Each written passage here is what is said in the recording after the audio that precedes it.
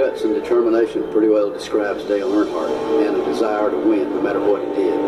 Dale Earnhardt gave the maximum effort every time he got in a race car. Oh, Earnhardt in the grass. He never laid down. He never quit. He always stayed up on top of the wheel. He was going to be on that racetrack giving 110% every single lap of practice, every single lap of qualifying, and every single lap of that race.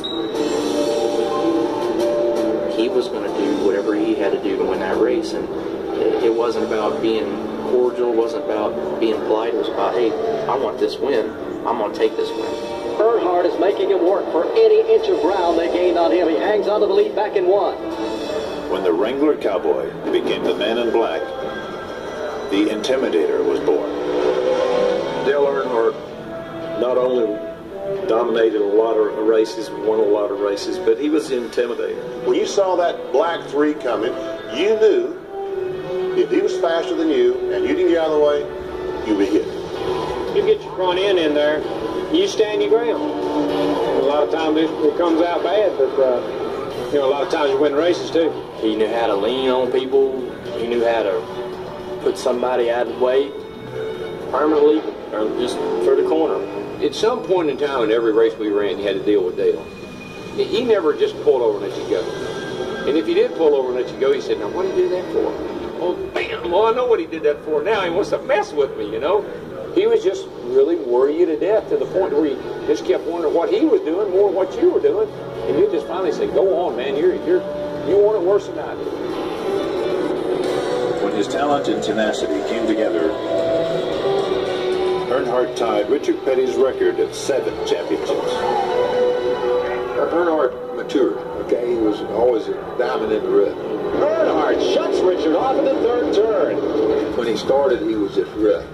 Didn't know a dang thing about driving. He was just saying, okay, just when I get there, I'll figure it out. And by the latter part of his career, he knew where he was at all times.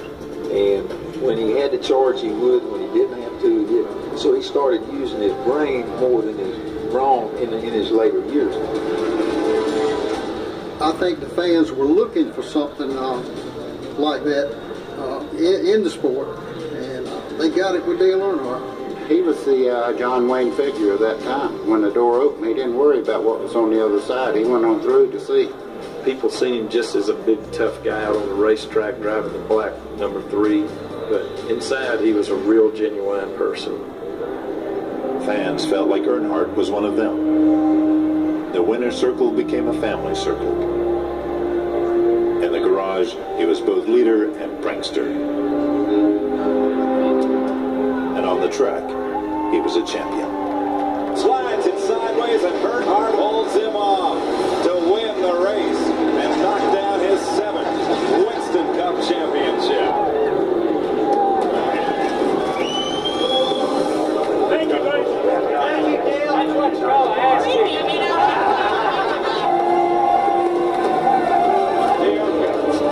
Daytona 500 was the one everybody said, well, Dale will never win that. And when he did, every person at every race car, they all lined up to shake his hand.